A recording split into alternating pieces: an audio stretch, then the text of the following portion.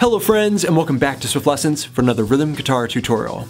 In today's session, I'm going to be showing you a less than common position of the major scale that you can use to reveal the positions of essential bar chord progressions. Now the idea is to be able to play stock chord progressions. These are progressions that can't be copywritten, they're used in thousands and thousands of songs. We want to be able to play these using just movable shapes, so that way you can easily transpose them from key to key.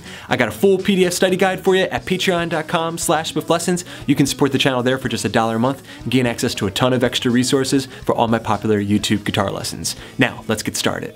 Okay, close look at the fretboard, getting started with our major scale. I'm going to be showing you everything in the key of G. So then in this section, we're going to learn this less than common position of the G major scale, but later, each of these notes is going to become the root note or the tonic of a bar chord shape. So the scale is going to look and sound like this.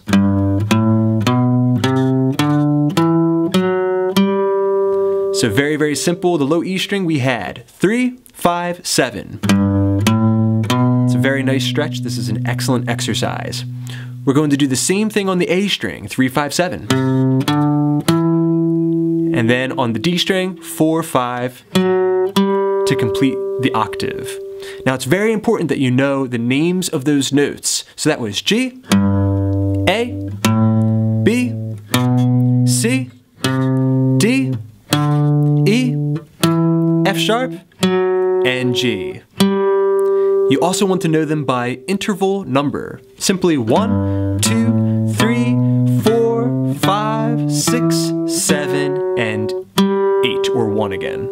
Okay, very good everybody. Now that you have that scale down, we can take specific combinations of those notes and use them to create bar chord progressions. For example, if I play the first, fourth, and fifth note of that scale, I'll have G, C, and D. This is going to be the first progression that we play, a 1, 4, 5 in the key of G major. So, converting those notes to bar chord form, we're going to have G major, C major, and D major, a 1, 4, 5 progression.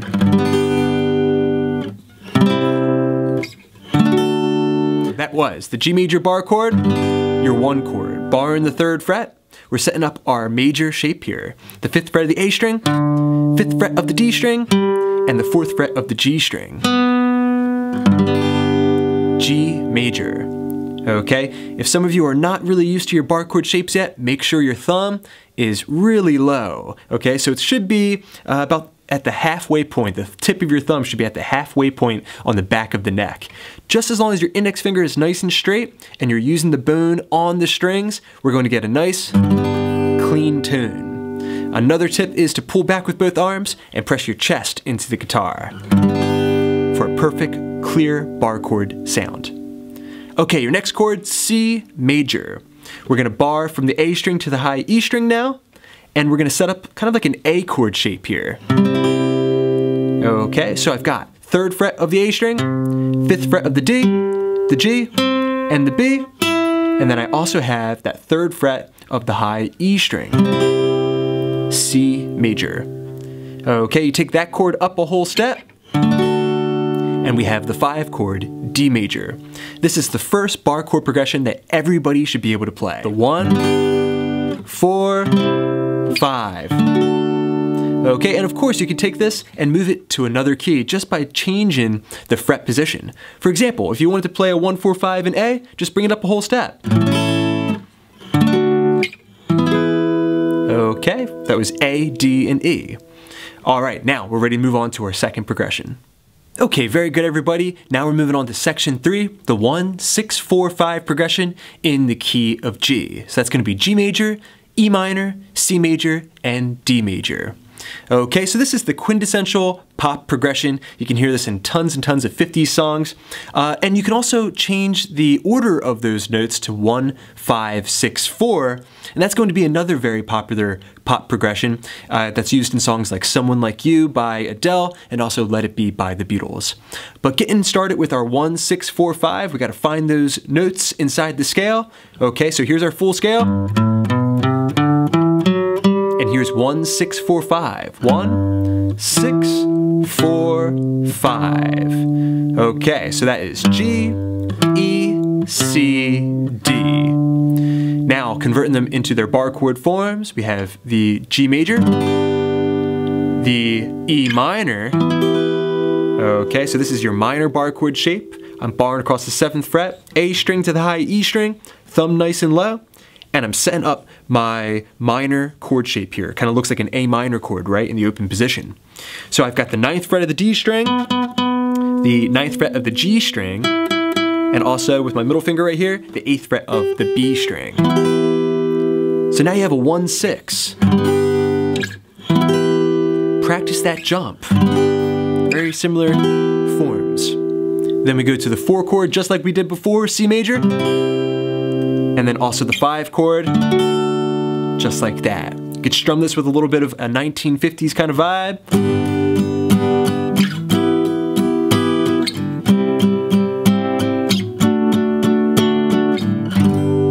For practice. Okay, very well done everybody. Thus far, you've learned that major scale. Okay, and you've used it to discover the 1-4-5 progression in bar chord form. 1-4-5, G, C, D. You've also used it to find the 1-6-4-5. And now we're moving on to section 4, the 1 minor 5-4 progression. So really switching things up here.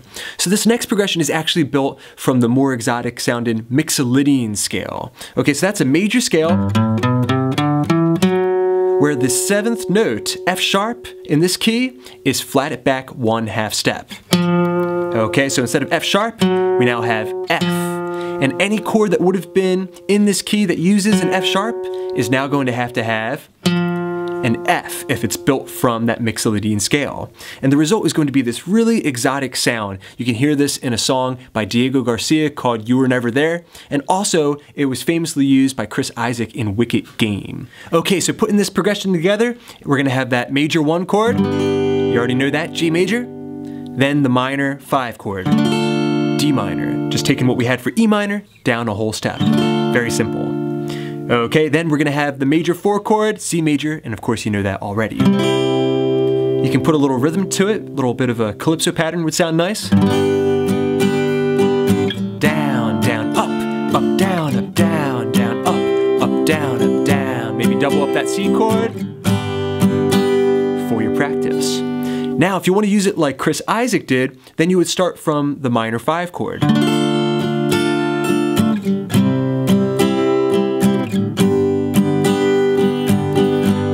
Fantastic progression for you to write with. Okay, excellent work today, everybody. Now we're moving on to our 5th and final section, a 1, dominant 3, 6, 4, 5 progression. So this final progression demonstrates how a typically minor 3 chord, okay, so finding my 3 in my scale, that is typically minor if you're playing in a major key. But very often it's exchanged out for a dominant 7 chord. This is full of flavor. It's going to have a little bit of that R&B kind of vibe, and it's used in songs like Hard Times by Ray Charles, tons and tons of others. So, here's your progression. We have the major 1 chord, the dominant 3 chord, the minor 6 chord, and then a quick change between the 4 and the 5, both staying major. It's very helpful to get your bass line first, so just the root notes coming from that scale. So, low E string 3, then we're going up to the 7th fret, 7th fret A string, 3rd fret, 5th fret. Okay, so that's the 1, 3, then we have 6, 4, 5. Okay, so you know how to play that G major chord. Now, that dominant 3 chord, we're barring the 7th fret and setting up something that looks like an E7 chord shape in the open position, okay? Just transposed to the key of B. I've got the 9th fret of the A string, and I've got the 8th fret of the G string. Thumb nice and low, pulling back with my arms, pressing my chest forward for a nice clean bar chord. Okay, then you know how to play that minor 6 chord E minor. You know exactly how to play the 4 to 5 change, C major and D major. Though if you want, you probably caught me earlier playing it with a double bar. Actually, not really. I just have the 3rd fret of the A string, and then I'm using my ring finger to bar across the D, G, and B string. Okay, that's how I personally like to play these A-rooted major bar chord shapes. I'm not able to get the high E string in there, but this is just much more comfortable, and it leaves me open for some variations with the pinky. Okay, so regardless of how you want to play those chords, we have the 1, the dominant 3, the minor 6, and the 4, 5, G major, the B7, the E minor, and C, D, just like that. Okay, and if you want to add a little bit of rhythm to it, think about it in that 3/4 time. So 1, 2, 3, 1, 2, 3, 1, 2, 3, 1, 2, 3, 1, 2, 3, 1, 2, 3, 1, 2, 3, 1, 2, 3. You can walk between your changes, okay, put some chromaticism in there. 1, 2, 3, 1, 2, 3, 1, 2, 3, 1, 2, 3, 1, 2, 3, 1, 2, 3.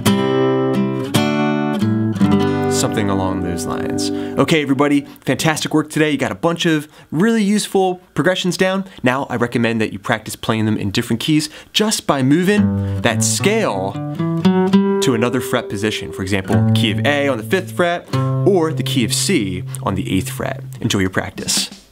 Alright friends, thanks so much for checking out this rhythm guitar tutorial. I hope you enjoyed it. Let me know what you think in the comment section down below. Big thanks to my supporters at patreon.com/swifflessons. Hope you're enjoying all those extra resources. Thanks to you guys, I got many more lessons coming up, so keep checking in, please subscribe, please share. This is Rob at Swift Guitar Lessons in Philadelphia, saying happy picking.